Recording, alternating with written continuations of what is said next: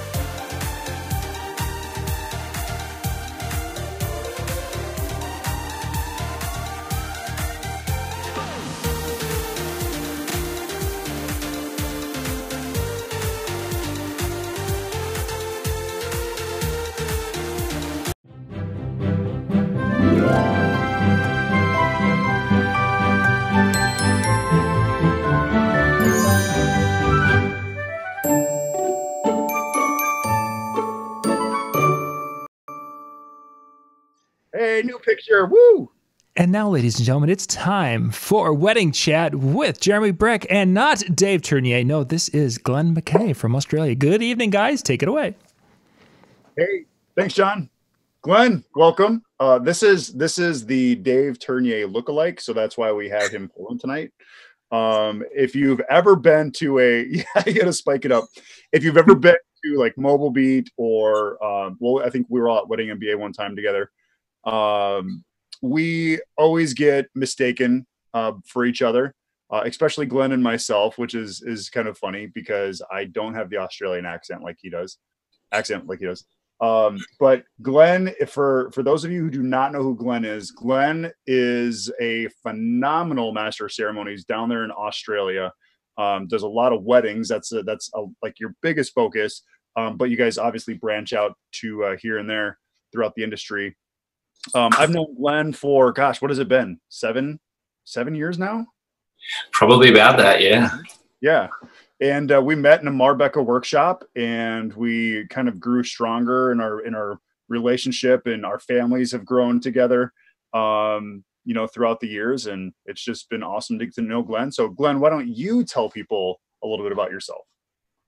Well, I think you've pretty much covered it. So I have a little DJ business down here in Australia, and we have a really cool team that we work with here. And part of the reason we've been able to grow our business is because of knowing people like yourself, Jeremy, and lots of other cool people through the US, which is through my travels over there to conferences and workshops and all those sorts of things.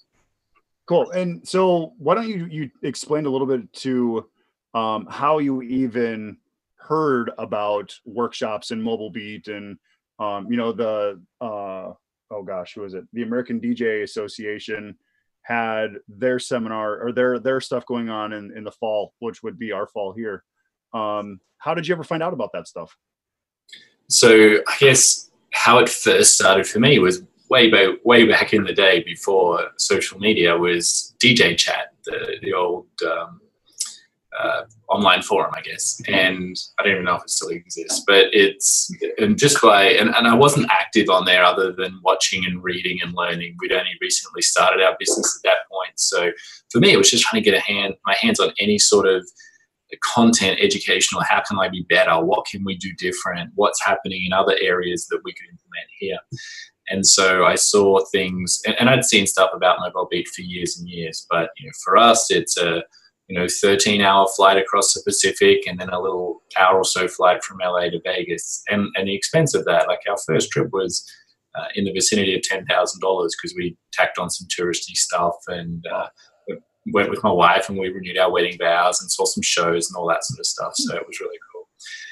Which is actually, and I did some workshops. I did the Marbella workshops then, and that's where I met yourself and Dave and a few other people.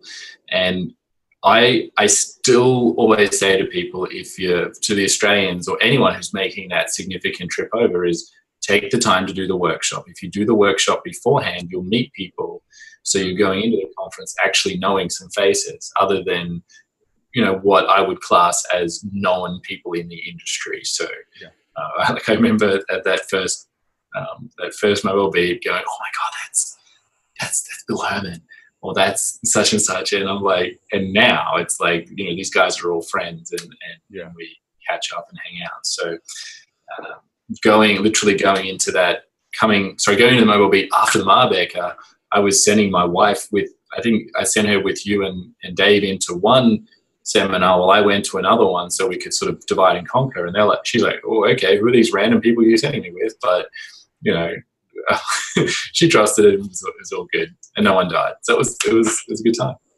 Cool. Okay. So I want to go back to something that you had said. You said that, and granted, there was some leisure, there was some, you know, some fun stuff that you did, but I mean, you make a $10,000 investment to make yourself better as a DJ, to invest in yourself, your company. And now I know this because again, I've met a lot of your guys, we've worked together, and just seen each other in workshops and everything. But I mean, you're sending your guys to these workshops and that's a big investment as well.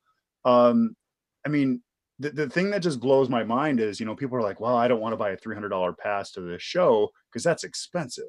You're spending 100 times that amount. I mean, it's ridiculous how much you guys are investing, but you see the outcome, you see the results that you're getting from these shows. Absolutely. And I think one of the things where that doubt comes from in sending your team to something like this is that I don't want to train my competition, my future competition. And I think that's a really negative way to look at it. The more we have found that the more we've invested in our team, the more benefit our company has received from it. So we have a team of 19 at the moment, and the more we train them, and we don't subcontract in people. All our people work exclusively for us. So they're employees. They're not, I'm not sure what your terms are with tax rules and whatnot over there, but ours are all employees, not subcontractors. And the reason we do this is because we can train them and we're not training competition. So the more we invest in them, the better they become. So a lot of people, I'm not sure if a lot of people watching this met Ben while he was over there in Vegas earlier this year, but I couldn't make it myself. So I sent Ben, who's sort of like my right-hand guy, and he went over there, he did Mobile Beat, he did the PhDJ conference, and PhDJ workshop, and was able to bring back all that information. And his profile's been able to go to another level in our industry here because of that, because he now knows things, and he's heavily involved in our business. He works full time with us, so he's able to share with us what I wasn't able to gather while I was there. Yeah. No, and in the workshop capacity, absolutely. Like in MC workshops, when we had Mark and Rebecca come to Australia, I had as many of my team in there as I could get in, because, you know, if you can do a workshop in your own country, it's a hell of a lot cheaper than flying halfway across the world to do it. Right. Well, and again, I think that's crazy that, you know, for you guys, you're thinking, man, yeah, that's a big investment, but it's what your company needs. And actually, I'm kind of segueing into what our topic's going to be about tonight. We're kind of talking a little bit beforehand, and John messaged me. He's like, "Hey, do you have a co-host tonight?" I'm like, let me check. So then I reached out to Glenn, and then Glenn says, "Yeah, that sounds great." And the next thing, it's, "What's the topic?" And I'm like, "That's a good question." So you said goal setting, or setting goals and things like that, and I've been thinking this whole last week, I'm like, man, you know, it's one of those things, like, if you don't set goals, you're never going to achieve what you didn't go after, what you didn't set your goal for. And so the reason I'm segueing into that is because, you know, you look at the investment that you guys are making, and you're doing it because you've set a goal for yourself. And I'm curious on what your end goal is with this investment that you're making, this $10,000 investment, this, you know, $5,000 investment that you send your guys to these shows and things like that. What is the goal? Let's talk about goal setting. Yeah. So I guess I'm just reaching here for my, we have it's a 2-page document that we use in our company, which outlines what our goals are. So you mentioned sort of end game. I don't know if I have an end game. For us, the furthest we sort of shoot out is 10 years. And they're sort of, some of your listeners, watchers, I'm not sure what we call people, might have heard of like BHAG, or big, hairy, audacious goal, something like that. I'm not sure if that's the exact term, but it's basically what that is. And for us, we wanted to throw out there, what do we want our company to look like 10 years from now? And 10 years is an awful long time. You can achieve a lot in 10 years, right? I can think of what we were doing 10 years ago. It was dramatically nothing like what we're doing now. Yeah. So we went, okay, 10 years, what do we want that to look like? And this can be a whole bunch of different things. This could be a financial goal, so maybe what your turnover is or what your profit is. It could be what the company looks like, as in how many are in your team, for those who want to go that sort of multi-talent route, which is fine. And, you know, do you want to be geographically just in your area? Do you want to expand outside of that? What does your equipment look like? What does your reputation look like in the industry? So they're kind of... some of those are a little bit vague, so they're not really good goals per se, but they're more of a vision. What does this, where do we want to be in 10 years, basically? And it wasn't just me who sat down and did that. We did that with our leadership team in here, there's 4 of us, so that we all had different input into that. Cool. And again, I don't know if a lot of people know this, but your wife, Miranda, is actually part of your team. She takes care of a lot of logistics and a lot of sales and things like that. Which, you know, Sarah, obviously, you know, Sarah, my wife, she actually takes care of a lot of that admin paperwork stuff that I really don't have time for and don't want to do. So thank God that they are understanding. They know how we process as individuals. And, you know, we can always count on them because we know that they're never going to, you know, try and screw us over.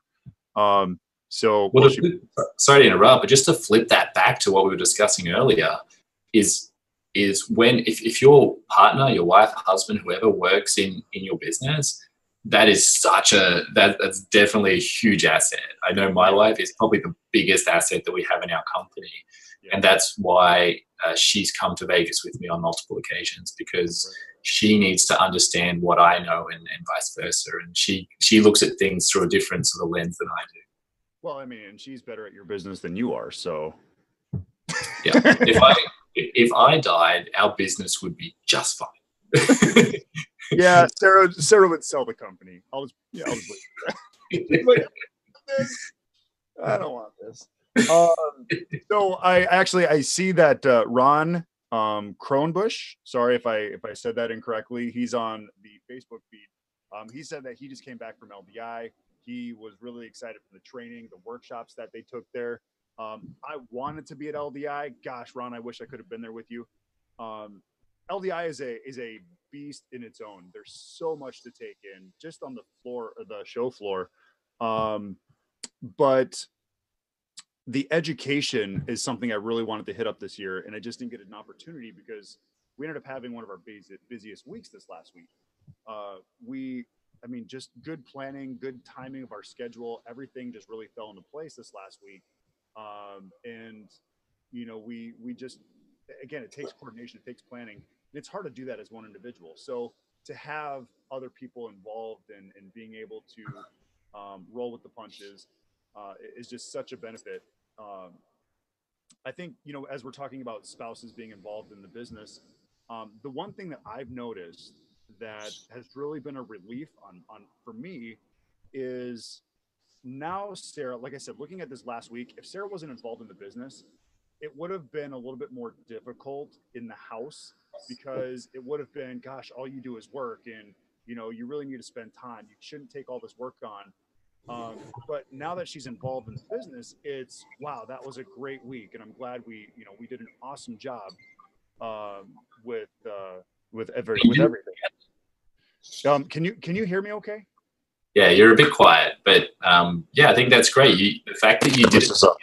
Well, now you're good. Is that better? Is that good? Yeah, okay. That's good. All right, thanks, John. So the fact that you guys did that together it's an achievement you've done together, rather than you're up here doing this thing and she's over there doing this other thing, right? Yeah, exactly. And that was, again, talking about goals. that was one of our goals, was for her to eventually be a part of our business and to take some of that weight off my shoulders. You know, we have other goals of trying to bring on more people and, you know, finding the right fit. And it's hard in our business because you have to have multiple personalities almost. And the reason I say that is, oh gosh, this should be a Vicky thing. But like, I love to have a DJ who's very outgoing, you know, very exciting. You know, they can shoot by the seat of their pants, but okay, gosh, John, now just tell me to turn it down. Is that good? Man, he wants it up. I don't know what to do, John. Okay, well, I'm going to try that. If that does not work, let me know. But anyways, I'll just back up a little bit. Anyways, the reason I kind of bring that stuff up is now I'm kind of lost. Help me out. What was I just talking about? You're talking about the different goals in your business and the different personalities and different staff and things like that you're looking to bring on. Okay. Yeah. So again, our goal is to, you know, get the right people in the right seats. But it's like, okay, do I hire a DJ who can also be organized? But then you start battling personality, because an organized person isn't I'm not afraid to be in front of people and public speak and, you know, get out there and be a DJ and an MC. So it's trying to figure out, how does our business plan look, and writing that goal down. You know, we always have a beginning of the year. Here's what our goals are going to be for this year.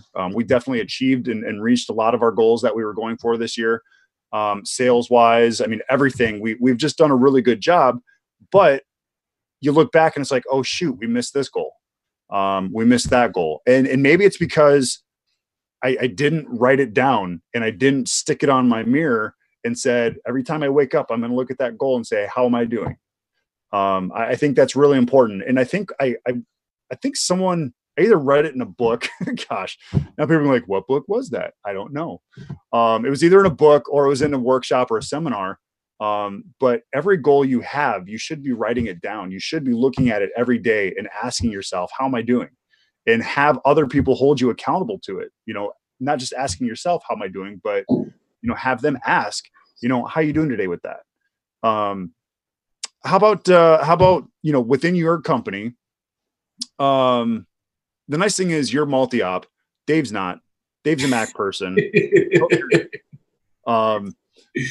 But how do you guys keep each other accountable when it comes to goals within your company? Yeah. So one of the things that you mentioned there, I think, is, and obviously I'm not sure if you gave me the whole story or not, but you went from your yearly goal to setting it here and most likely the start of January, and then getting to December, and did we reach it? So for us, and then of course having it written down, having it visible, staying top of mind with it. We literally have a 2-page document here, right? So I mentioned the 10-year, we have 3-year, and then we have the 1 year. And then the 1 year gets broken down into 3-month increments. It's said that you lose focus after about 16 weeks, or 15 weeks. I don't know. It's 3 seconds for me. I already lost. Yeah.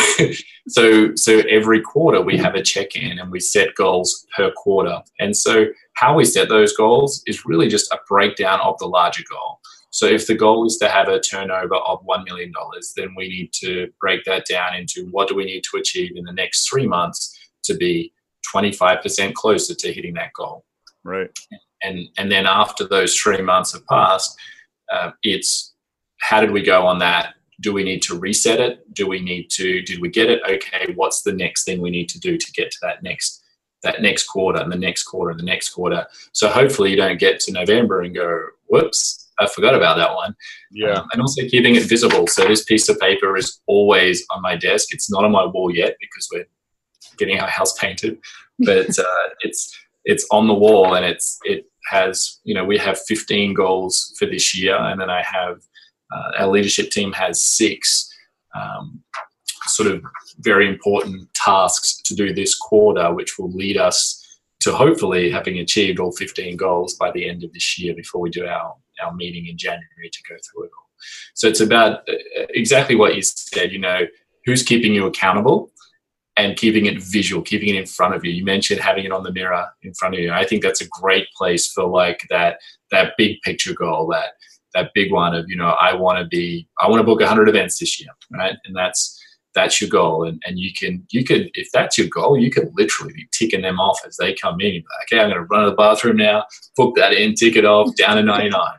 So, and because it's like a to-do list. Once you've done it and you get that big black mark and you cross it off, that's an achievement, and it feels good to have done that. Oftentimes it feels better to cross it off than it did to achieve the goal. So, yeah. No, I think that's cool. And I am watching the YouTube and the Facebook since Dave completely bailed on me tonight. I am watching that tonight here. So what I would love to hear is, and Glenn, I'm going to have you do this as well. I would love to hear what goals people have set for this year that they've achieved, or they're almost achieving, or maybe a goal that they're going after that they're struggling with, and maybe they do need somebody to hold them accountable and kind of keep pushing them forward. Yeah. So those would be some things I would love to hear back. Fly Robin, thank you for telling me that my sound is amazing. So sorry, John, I'm going with him. I'm going with Robin here on how my sound is right now. But I would love to hear what people's goals are. The goals that they've achieved, the goals that they're going after, maybe the goals that they're struggling with, and just let us know. Have you achieved it? Are you working on it, or are you struggling with it? And, again, I mean, we want to see, hey, maybe here's some things you could do for that, or things that we can help out with that. So tell me, Glenn, it can be personal, it can be business, it can be whatever. What are some of the goals that you guys are trying to go for that you achieved here in 2018? Yeah, absolutely. So I was just looking at that in the anticipation you might ask. So for us, this year's been all about strengthening up our team. It's been about creating better DJs, better MCs, and a better culture surrounding that. So for us, we have a thing called a DJ Gym Sesh, which is, I guess, a way of having a DJ meeting without it sounding like a boring meeting. There's no weights or aerobics involved. It's all the team coming around, and it's usually at my place. It's usually involving food and drinks and a couple of DJ decks out, and the guys are doing their thing and experimenting and having fun and stretching those DJ brains. So we had a goal of having 9 of those throughout this year, and we've achieved that goal, or we will have achieved that goal by the end of the year. The other one was 3 team social days, which are just an informal thing. So we had a Taco Tuesday night the other night at a restaurant where we just go and we foot the bill for it all. The Queen movie is coming out here next month, so we're all going to see that. I think we're going to hit 4 or 5 of those this year, which is being deliberate to have those days where we're building responsibility and care for the company. One of the sayings that we have here is setting each other up for success. So, if you're going to pack up the uplights, pack the uplights up in a way that's going to make it easy for the guy in the warehouse who has to plug them in to charge them. Yeah. Just tiny little things. And we've got this great understanding, and seeing that come to fruition has been amazing, because like, these goals are there for a reason. We want to see certain behaviors and activities, and seeing how, for example, we had a pack up and our guys were around town, and some were just dropping in to help people pack up and get it all done. And by the end of one of them, we had 5 of our team there packing up this event, and we got out of there super quick and all just headed out to buy to eat afterwards. And there was no anticipation of payment for that extra little bit of time work. They just wanted to help each other out, which was really cool. Cool. Yeah. Have we had anything come in, or are we up to now? You have to share. Yeah, I will. I have a comment from James here. It says, as a DJ, you should never look at another DJ working with you as competition. That would be a DJ with an ego. I completely agree with that. And I went to so this last week we did AV for Women's Leader Cast, and they have a bunch of like very well-known public speakers that talk about leadership and women in leadership, and I almost felt bad being a guy because it was like it just really seemed like women power, but there were some really good presenters. But actually the thing I got the most, and it was one of my Facebook posts on my personal page, You saw my Facebook page? Yeah. Well, yeah, it's maybe your first one in like 3 years, but no, I never post on there. But I 100% agree with it. And the comment, I think someone else commented underneath it, and I was like, oh, yes, so much. Yeah. So and this is going off of what James wrote here. It basically said, leadership is not being the best. It's being there to allow people to be better or something like that. Or helping people become better. That's what leadership is. And I'm just kind of rolling off of what James had wrote there, because I completely agree, especially if it's within your own company. Imagine how amazing your company could be if you had leaders that were achieving so much, but yet they were sharing so much and they were giving to other people. I mean, just like our structure in our business is, there's different price levels per entertainer. And absolutely, if I can make my guys be the best that they possibly can be, I'm going to do that. I'm going to pay. I just talked to one of my guys last night. I said, hey, there's a Marbella workshop coming up here in March. I want to send you to it. My treat. I said, you did an awesome job for us this year, and I want to treat you to that. I hope that my DJs become better than me, because then I don't have to work so much. I don't have to do as much. So James, I think that's awesome. Thank you for sharing that. Anybody else who has goals or things that you want to share, please post those on the Facebook page. The only thing I see on Facebook right now is Ron. Thank you for posting on there, Ron. Otherwise, it looks like there's some good discussion going on the YouTube channel. But my goals that I kind of set for myself at the beginning of the year is I wanted to become healthier. I wanted to, and I'm not saying I'm not healthy, but there's always that. It's like when you're a good DJ, you always want to be better. And I didn't work out. I wasn't doing things. I just had a high metabolism, and I've been fortunate for that, but that's not always going to be there for me. And so starting last spring, my wife and I, we were in the gym 3 times a day, or not 3 times a day. Whoa. Yeah, we were really going after it. But we hired a personal trainer, and that was one of my favorite things. And I kind of fell off that wagon a little bit here, just because, again, our years has been so busy. And I know that's not a great excuse, but come November here, my goal, I'm going to get back into it. I'm going to get to where I was this summer, and hopefully even better than where I was this summer. But I feel so much better. I'm more alert. I'm I don't have back issues like I've had in the past, just because I started taking care of myself. And one of the things that I think people struggle with is, they say, well, I can't do it because my body just can't handle it. Your body can't handle it because you're not used to it. But I think if you start pushing yourself and allowing yourself to do some of those things, your body's going to adjust to it. And that's one of the things that I needed to do. So that was a huge goal for me. For my business, again, it's a goal that I have not achieved yet. And it's because I've learned to, fire quickly, hire slowly, or whatever, something like that. And I had to let go one of my guys, who was a full-timer with us, because it wasn't the right fit. He's not an organized individual. And he completely understood it. He completely agreed. But my goal was to find a great fit for our warehouse and midweek setup and stuff like that.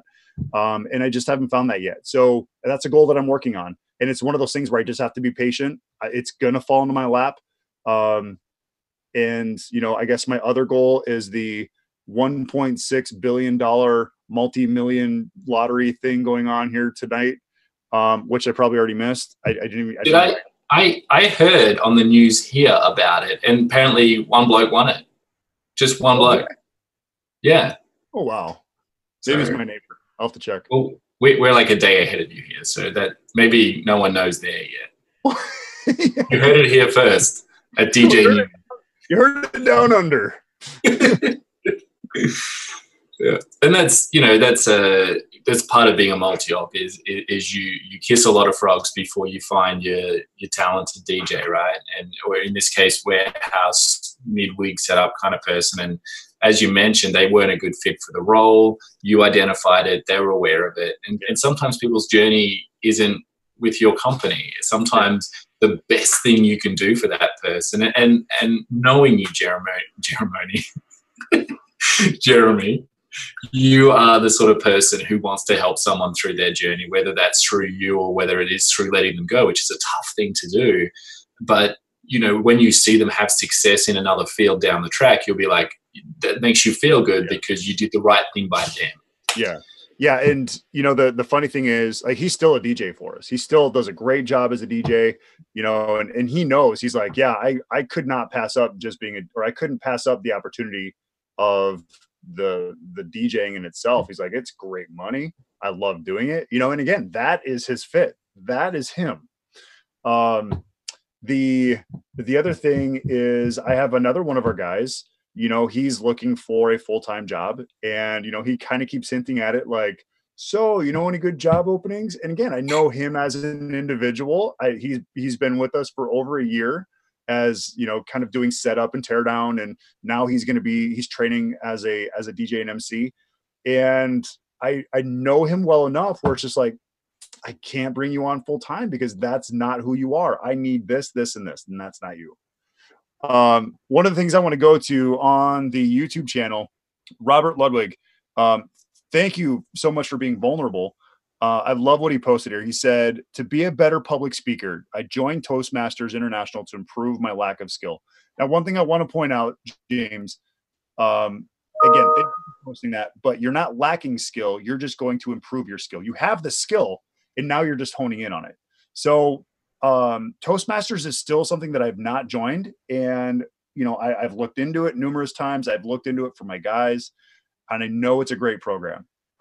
So if you're not familiar with Toastmasters, there's an online group which is mostly made of DJs, maybe exclusively of DJs. And I know a couple of guys from Australia are in it, and they rave about it. So, you know, I've had some experience with Toastmasters here. I think I just didn't get in the right group locally. But that online group, I think, is a great space to be in. Awesome. Yeah. I completely agree. And sorry, just to touch on what you said is that I'm sure he's a totally fine MC, just looking to get better. Yeah, exactly. And to put that, to share my own personal experience on that, is just before I went to, sorry, you sucked. Well, just before I went and did my first Marbecker workshop, our company had won the best MCs in Queensland, which is our state, and I went into my first Marbecker workshop thinking I was pretty damn good. And that lasted for about 30 minutes until I had my first feedback. And, you know, then I started feeling horrible because I was like, oh my God, I've ruined these people's weddings in the past. What am I going to do? And then, you know, I was able to be broken down a little bit to be built back up. So you want to hear my, story of my first Marbecker workshop? Yeah. So I'll get in there. You know, it's like Tournier, it's Pugwarne, and a whole bunch of others, you know, kind of in the area, Mike Anderson in Minneapolis. And they're like, hey, welcome everybody. All right, to get things started, we're going to go through. He goes through his PowerPoint. He goes, all right, now you're going to write a welcome. Seriously, I kid you not. I'm like, I don't know what that is. I never did welcomes before I took a Marbecker workshop. I didn't know what I was supposed to do, what I was supposed to say. I didn't know I was supposed to say, hey, everybody, welcome tonight. You know, I didn't know that was supposed to happen. So like that right there, that's why I took bronze like 3 times. So I'm like, okay, I have to do a welcome. I learned that in the first one.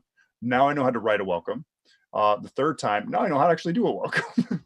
Yeah. So it was kind of funny because I don't know how many DJs in my market at that time or before Marbecker workshops. I don't know how many were actually doing welcomes before a wedding, before it started. So, yeah. Well, in my market, there was 0 DJs doing a welcome. My first ever welcome was in a Marbecker workshop. And the worst thing was, by the end of the 2 days, I felt pretty confident I could do a good welcome. And then I had a 1-day break, and then I had my silver workshop, which is where I met yourself and Dave. And there's Alan Marshall was in there. It was a very international group. Yeah. And I got up there, and I was like, again, I don't think I was feeling confident. I think I was not feeling bad. And then, because I was like, I've just done these welcomes, I'm going to be good. And Brian Davis, who had done a workshop ages before, he was in my market then. A competitor gets up and does this welcome first off the bat, and I was like, "Oh, holy crap!" And this guy's in my market, he's my competition, and 6-7 years down the track, he now works as part of our team, so it's all good. But oh my god, I just went from being okay to straight back down the drain. And my tail's between my legs again. So James had wrote on here again. It says, one of my goals is to go to DJ conclaves and other education. However, I don't know how to get that information. John will have a lot of those details on the Disc Jockey News page, I believe. A couple of them that my recommendations that I learn a lot from, if you're looking specifically for DJ conclaves or specifically for DJ, I don't know where you're out of, James. If you can actually give me that information, that's probably going to help a little bit as well. But the thing that, the workshops and conclaves that I've gone to, Midwest DJs Live this last year was a great 2-3 day. I think it was a 3-day. That one was great. Mobile Beat does a great job. DJ Expo to me is very gear heavy. So if you're looking more for the gear style or the gear side of stuff, I think that one's a great one. For that, they do have education as well. I've presented there, and I mean, we usually pack the room when it comes to the lighting seminars that we do. But again, it's more focused on gear. But there definitely is some education. If you do mitzvahs, I mean, Big Daddy and a bunch of other guys do an awesome job with mitzvah education. What else? Which other ones am I missing? I think the fact that these are all within like probably a 4 to 6 hour flight blows my mind. These places don't have thousands of DJs, because I would be at every single one if they were not costing me, a week of my time and thousands and thousands of dollars in flights. So, all right, cool. So James is in Ohio. Ohio, I mean, you're looking at Midwest DJs Live, which is in Wisconsin, just north of Chicago. So you could technically fly into Chicago, and you're basically right there. There is, DJ Expo is just there on the East Coast, so that's not too far. I know a lot of guys that come from Ohio over to there. You have Arms DJ, which is in the summer. It's in June. That's a great one as well. I have not been to that one yet, but I hear a lot of great comments that come from that show. It's a small, intimate show. You meet a lot of great professionals there. Let me see what else. The disc jockey. The lineup they get there is amazing at Arms. I wish I could get to them. Yeah, and then Disc Jockey News, obviously John does a great job of lining up this type of stuff, but you can only get so much from an online source. It's that getting together with other DJs and networking in those hallways that really is some amazing education. So if you do get an opportunity to hit those up, find those. So like I said, I'm sure John can post something. And there, James said he went to DJ Expo this year and it was awesome. So good. Yeah. So you're finding them. They're out there. Yeah, I think another cool tool is if you've got DJ friends in your local market that you socialize with, is organize a time to catch up and talk DJing, talk actual mixing, and because being able to mix is a great talent and a skill, and if you can share that with someone who's a competitor but not, you kind of plenty of work to go around sort of thing. If you're both in fairly successful businesses, then bounce off each other. Mm-hmm. And take advantage of that ability to physically get there in person together and set up your decks and chop and change back and forth.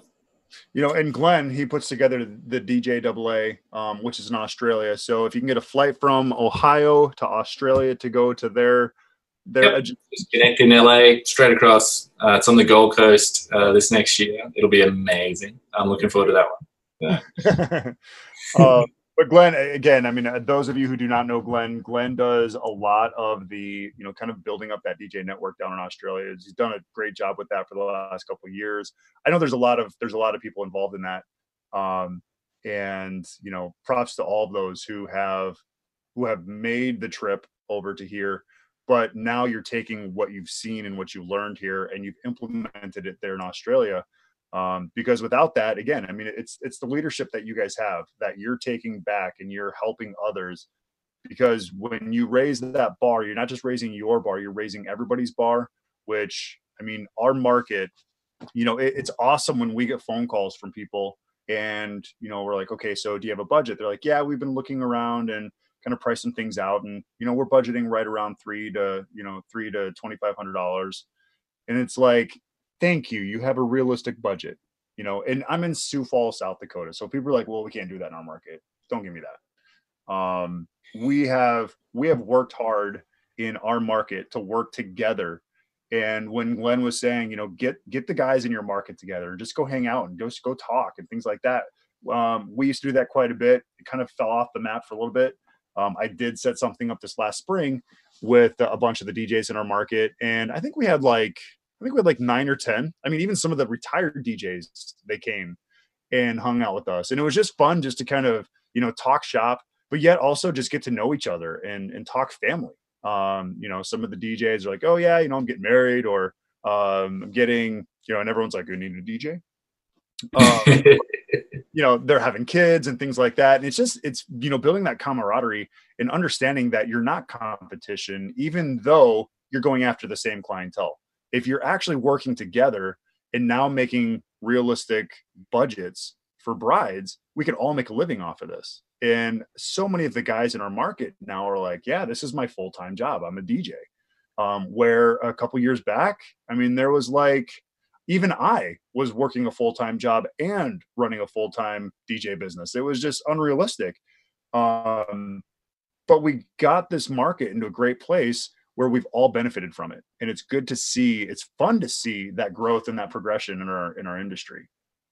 And I think it's important is how you approach that is if you come at it with a really open mind and being friendly and sort of vulnerable to it to a degree, that's when it will grow. That's if everyone comes in closed-minded, you end up just banging heads and everyone's kind of cagey about things. But if you come in, just be like fully open, because the reality is there's not going to be that much difference between the songs you play and the songs the other DJ plays. No. That's not where the value comes, with the personality and that talent. And that's not something people can copy. So I highly recommend, and you're gonna like, some people are gonna reject it straight off the bat, and you're gonna upset people. They're gonna say nasty things about you. But if you come at this with like just friendly and open and being that first one, I'm sure it's a Gandhi saying, but you know, be the change you want to see. And if you can instigate it, you'll be surprised how well it will pay off. Because as you mentioned, getting to know people, we have so many talented entertainers in our market that I've gotten to know over the years. And I think you've probably met a couple as well. From my market, you probably met Brent Offerson, who is a singer, guitarist, and DJ.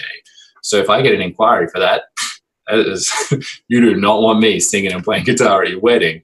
But Brent can crush that. So I can send them straight to him with the warmest referral they could possibly be given. Yeah. So they just want to book it. It becomes not about price. It becomes about he can deliver exactly what we want before we've even phoned him up. So for him, he's just booking it in. And we get referrals back from him when he can't help someone. So it all comes around and it benefits you, but don't go at it from a way of trying to get the benefits straight up. You know, it takes time. You know, and think about this. And I've had to be vulnerable for over a year with this show. For the last 4 years, I had to be vulnerable, knowing that my competition's probably watching Shop Time videos, that they're probably watching the information that I'm sharing on this show. But you know what? I really don't care, because if it does help my entire industry, if it does help my entire market, it's worth it for me. And you know, you have to allow those things to happen sometime. You have to be vulnerable. I loved what you said. They're like, yeah, they play the same music. It's like, wait a second, you play Uptown Funk as well? Gosh, you're copying me. You just copy me all the time.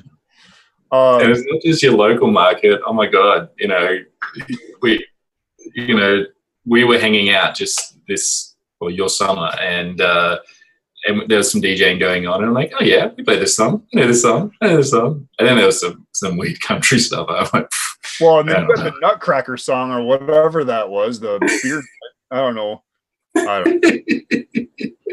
But Yeah. So, okay. James, it looks like John is getting you some information. Maybe. Yeah. But, this kind of wraps up our show. Again, the thing I really want to point out to people is, yes, set yourself some goals. Be vulnerable to share your goals and your dreams, because someone else might have that same aspiration and they might be able to help you become better at what you're looking to achieve. So, any last second or last minute thoughts, Glenn? Yeah, just that. Share the goals, even if it's just within your friendship group within the industry. So, for example, you and I have shared goals with each other, and it's that accountability that comes with that. It's like, how are you going with that? And it doesn't have to be every day, but it's like, how are you going? It's keeping you on track, and it's like, yeah, that's right. I've got to work on that. And you get to then, when you help the other person, you get to share in their success, because you've helped in a little way. You've helped get them there. Nice. So this show went so much better without Dave. Thank you for being on the show tonight, Glenn. I'm just kidding. We miss you, Dave. We miss you. Well, that's the night, everybody. I am Jeremy Brech with DJ Jer Events and Lighting Design in Sioux Falls and DJ Jer Shop Time. Thanks for watching. Glenn? I'm Glenn from Australia, from G&M Event Group in Brisbane, Australia. Have a good night, everybody. See you next time.